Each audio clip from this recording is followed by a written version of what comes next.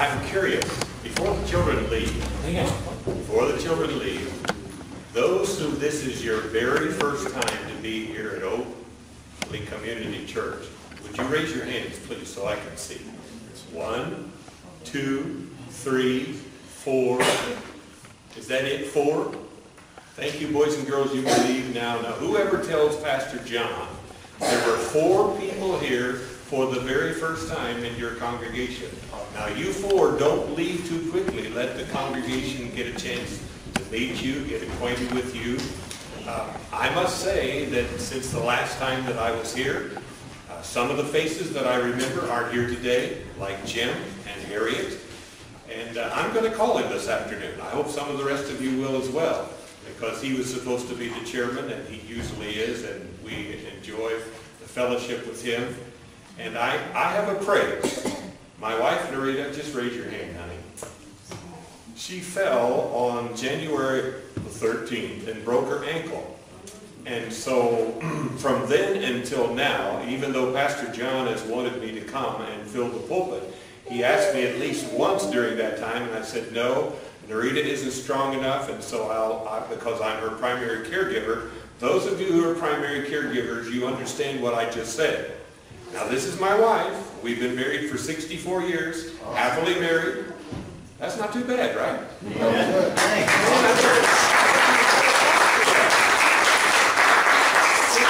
64 years this lady's put up with me. Right? And if you don't believe that, you ask her. And she'll fill you in on the details. But I'm glad to be able to be among you. Now, I want to give a commercial. Robert Slosser is from our church. And this will be his first time to be in your congregation next Sunday. You pray for him and give him a warm welcome, okay? Sure. How many of you are not going to? May I see your hands? Shame on me. That wasn't nice, was it? But you see, I recommended Robert to come. Pastor John wanted me to come both Sundays, and we're not available next Sunday. And so I suggested this man, and he will feed you well from the Word of God. I'm glad to be here already. Are you? Amen. And I told my wife on the way over, I said, we're either going to have a more than normal crowd or a less than normal crowd.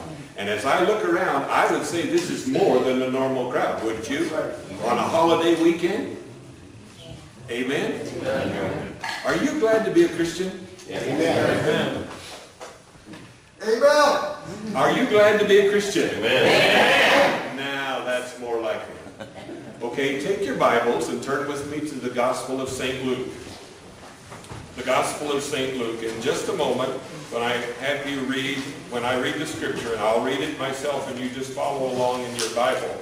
Luke chapter 4, verses 16 through 23. I want to, though, by way of introduction to this message, explain to you that Jesus came to heal broken spirits or broken hearts, to heal the brokenhearted. Now, if you've been a Christian any time at all, you know what has already been said today, that we have difficulties along the way. We have trials, we have sorrows, we have heartaches. Just because you're a Christian, that doesn't mean you're immune from difficulties. Amen? Amen. In fact, sometimes you have more difficulties after you become a follower of Christ than when you did before. Amen. Amen. And Jesus understands us, I think, better than we give him credit for. I'd like to say that again. Jesus understands me. I don't always understand me. My wife doesn't always understand me. But Jesus understands me. That's right. And what he does for me, he does for you. Right? Amen. That's right. So this message today comes from his announcement. But before we have the reading of the scripture, I want to explain to you that when you become a follower of Christ, that doesn't mean that things are necessarily always going to go well for you. You may even have sorrows that you didn't plan to have. You may even have difficulties that you didn't think would come to you. And sometimes they overwhelm us. And in the midst of this, our spirit is broken. We have, as a believer, I'm talking about believers. I'm not talking about the unbelievers. I'm talking about believers. Our spirit is broken. And today, we want to see what Jesus has to say about that condition. Will you stand now, please, with me for the reading of God's Word? Luke chapter 4, and I'll begin reading at verse 16. And he, meaning Jesus, came to Nazareth where he had been brought up. And as his custom was, he went into the synagogue on the Sabbath day and stood up for to read. And there was delivered unto him the book of Isaiah, the prophet Isaiah.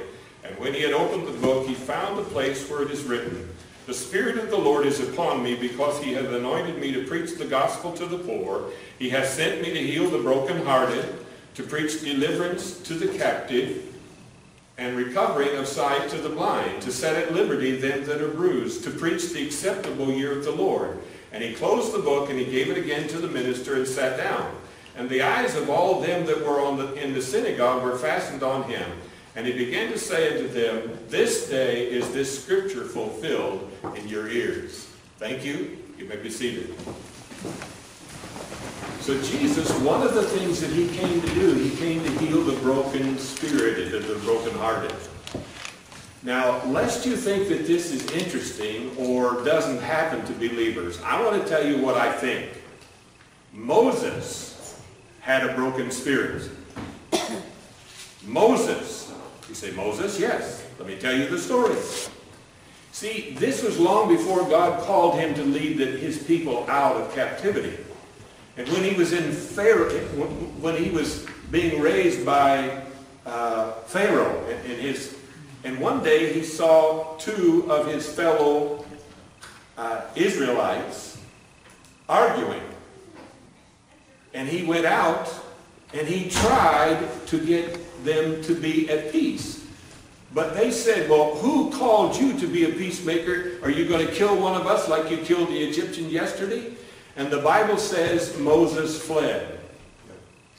And he was in the wilderness for 40 years. Now, if you don't believe the story, read your Bible. Okay? It's in the Bible. You say, where is it? Find it. If I told you everything, there wouldn't be any. You have to go into the Word of God and search it out for yourself. I'll tell you this, it's in the Old Testament. Okay, I'll give you. So don't look in the New Testament. Go start in the book of Genesis, and you'll find it, the story of Moses. Now, I believe, doesn't say he had a broken spirit or broken heart, but I believe he did. Why? Because he fled. He fled. He took off running, we could say, for his very life. Okay? So now that you're at least listening to what I want to share with you today, let me describe for you what I believe a broken heart or broken spirit is. Sometimes we call this a nervous breakdown. Now, you've heard of people having nervous breakdowns, haven't you? Okay? I think that's another terminology for a broken heart or a broken spirit.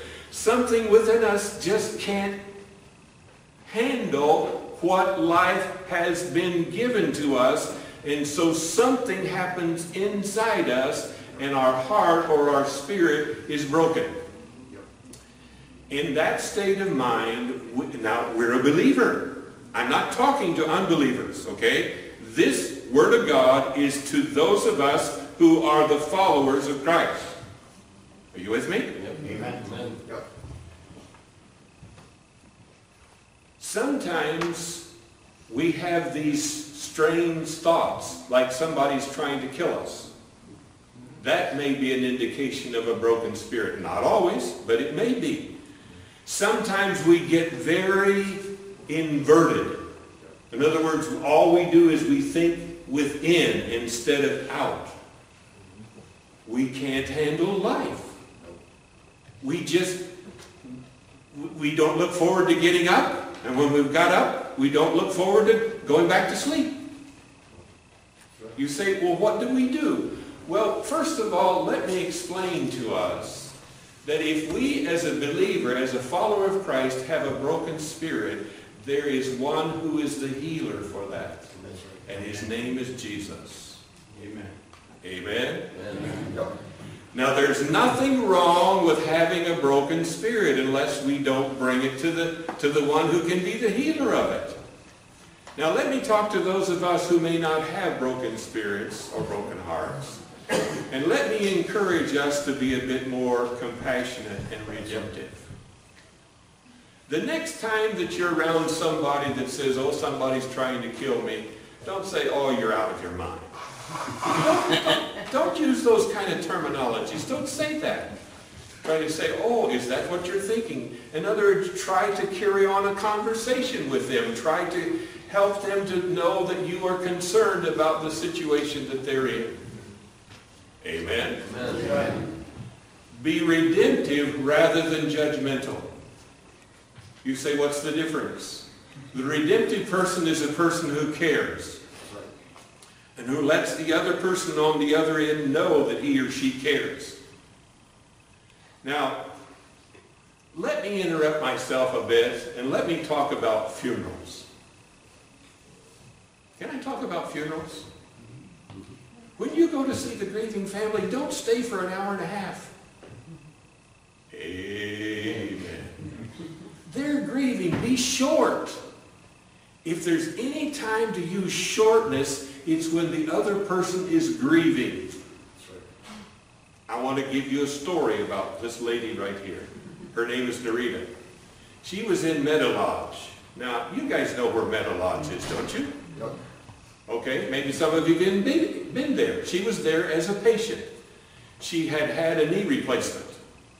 And one of the people from our congregation came in and was trying to be, I don't know the right word to say. I'm going to say helpful. Okay? I'm going to give this person the benefit of the doubt. And they stayed for over an hour. They stayed. And they stayed, and they stayed, and they stayed. My wife was sick. Now, when people are sick, they don't need your life history. Amen. I mean, that's not the place to tell them every story that you think of that you want to catch up for them. Stay 5 minutes and say, I'll be praying for you. Amen. I didn't get many amens. Amen. That's better. That's better. But you see, when people are hurting, they don't need our difficulties dumped on them. Amen? Amen? Now back to the message. That was an interruption. Okay, it doesn't talk to anything at all. And if you didn't like it, that's okay. Just pray for me anyway. But see, that irritates me. See, when I make a hospital call, I'm there 5 minutes and I have prayer with them and then I'm gone. And we need to be kinder to one another when other people are having difficulties. Amen. Now, when you have a broken spirit, you don't want somebody on your case. You don't want them. Amen? Amen. You want them to be understanding to you. You want them to be compassionate to you. You want them to be redemptive to you, towards you. And to say, I may not understand what you've gone through, but at least I care. And you know, folks, I find that I can use those two words and people accept them. I care. Amen. I care. Now just think about that. That doesn't mean I know what you're going through. That doesn't mean I'm trying to know what you're going through. But at least I care. Now, back to Jesus. Jesus stood and he said, this is my ministry. Now, I want to reread this. You don't have to look at your Bible. Just trust me, okay? The Spirit of the Lord is upon me because he has anointed me to preach the gospel to the poor. He has sent me to heal the brokenhearted. There it is, right in his word.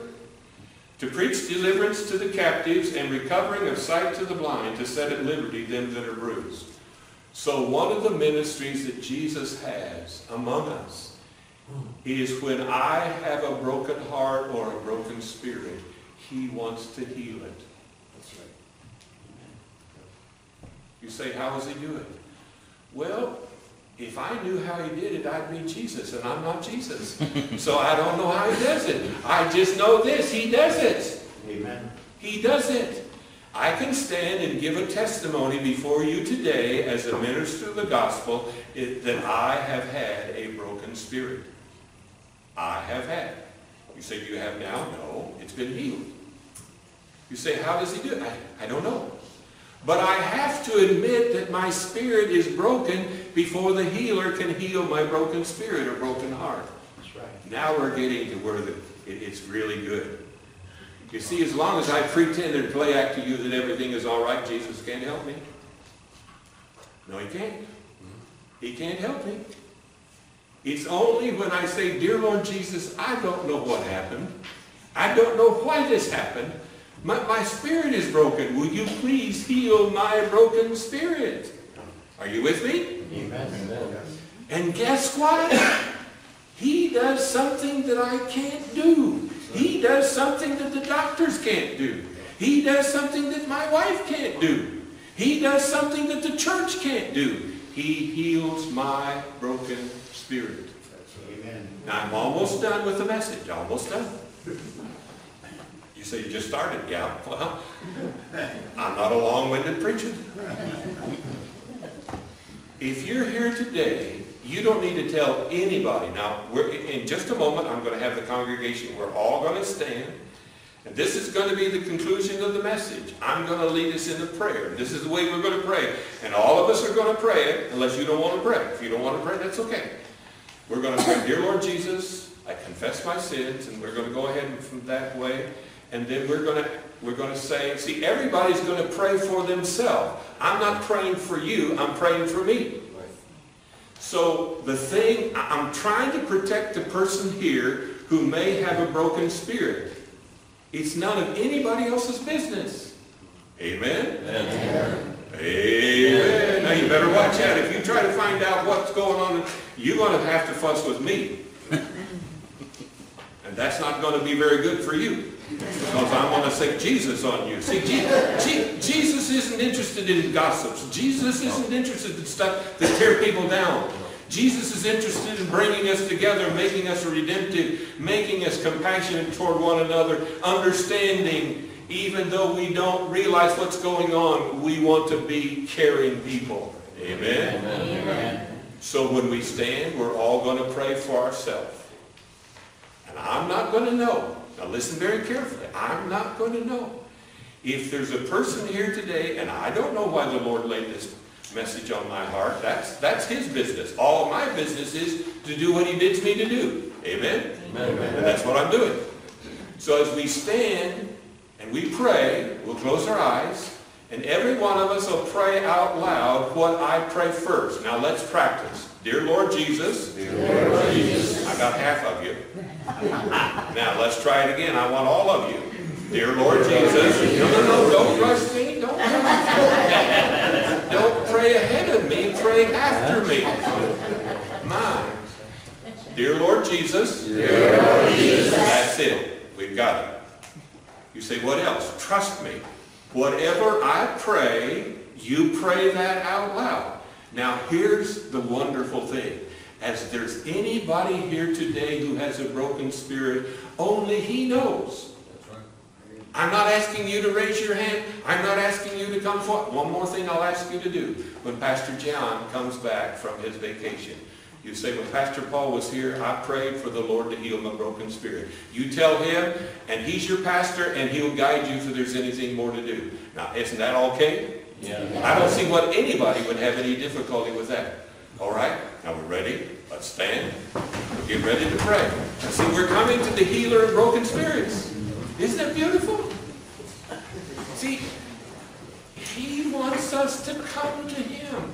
Now, my wife isn't even standing. She can't stand. And some others can't stand. That's okay. She's standing in her heart. Now, you ready? See, we each pray for ourselves. I'm praying for me. I'm not praying for you as the congregation. I've already done that. You follow me. Let's pray. Bow our heads. Dear Lord Jesus. Dear Lord Jesus. I come to you. Confessing my sins. Asking thy forgiveness. For all my sins. I believe that you are the healer of broken spirits. I present myself to you, and I ask you to do what I cannot do for myself. Please heal my broken spirit. I thank you. I trust you. In Jesus' name. Amen. You may be seated. Now we're going to conclude the service with communion. Isn't that neat? Nice. Isn't that neat? We conclude the service with communion. I have one question. Now, Pastor John has told me that 2 of you will assist me in this, but I see the unbroken loaf. Now, you guys evidently take care of breaking the loaf, is that right? Or does Pastor John does that? So that means I do that, right? That's why I'm asking. Okay, now the 2 people who are going, aren't you glad you were here today?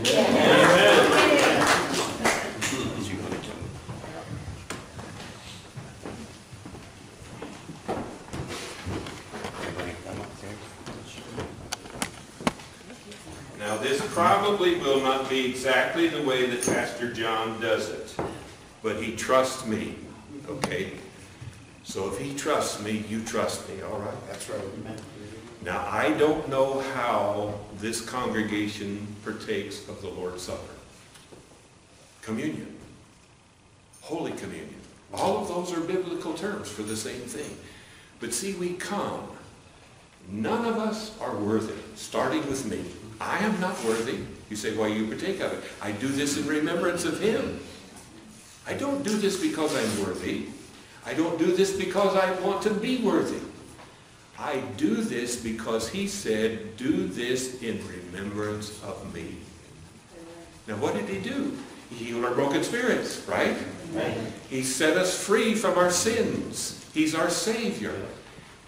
He's everything that we stand in need of. Amen? Amen. So unless you are not a follower of Christ, please, everyone, even the visitors who are among us, we're an open communion church. Please, as you know Christ in your heart as your Savior, please feel free to take the elements and hold them in your hands until all have been served, and then I will pray a prayer of blessing. Now, I don't know whether this is the way Pastor John does it, but stick with me. We'll get through together, okay? Amen. And we'll partake of the elements together after they have served you. Now, you understand what the loaf is, don't you? This represents Jesus' body that was broken for my sins and the sins of the whole world. You know what my heart says? Thank the Lord. Amen. Isn't that wonderful? Why did he do it? Because he loves us. Because he loves us. So if you're a follower of Christ today, let the men serve you with the bread and with the juice. Hold them until all have been served, and then we'll all partake together. And Charlie, will you go ahead and play as they wait on the congregation, please? Now there's 2 hands. You take the bread, you take the juice, and that's it.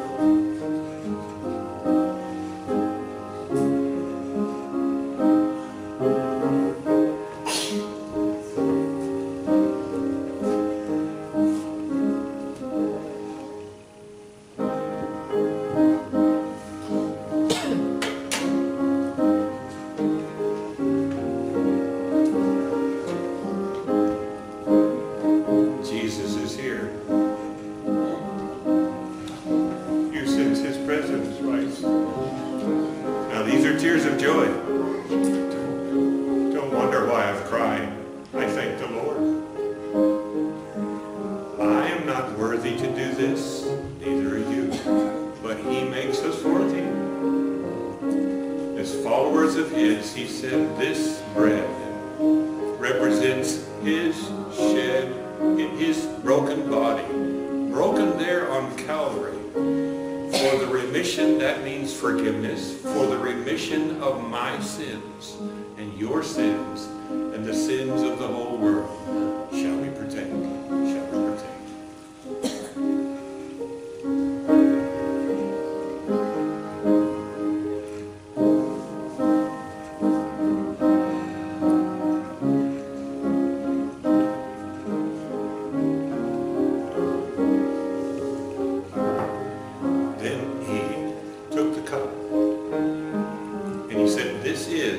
This will be, this has been, but this is the cup of the new covenant, or the New Testament, or the new agreement. Do you know what that means? That means that by his sinless blood, my sins are forgiven. Did you realize that? Amen. That's the covenant. That's the agreement. God made an agreement with all of his highest creation. That's you and me. That's us. That if we let Jesus' precious blood cover our sins, meaning he becomes our only Savior, not a Savior when we want to use him. You can tell I'm a preacher, can't you? But becomes our only Savior, then his sinless blood covers all our sinful past. Amen. If you believe that, will you say amen? Amen. Shall we partake? Shall we partake?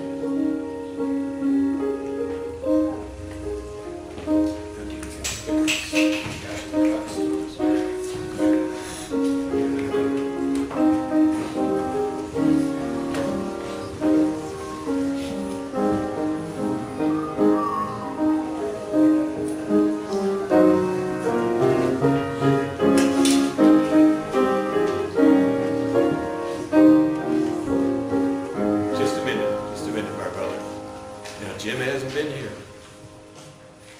but we've had church. Amen.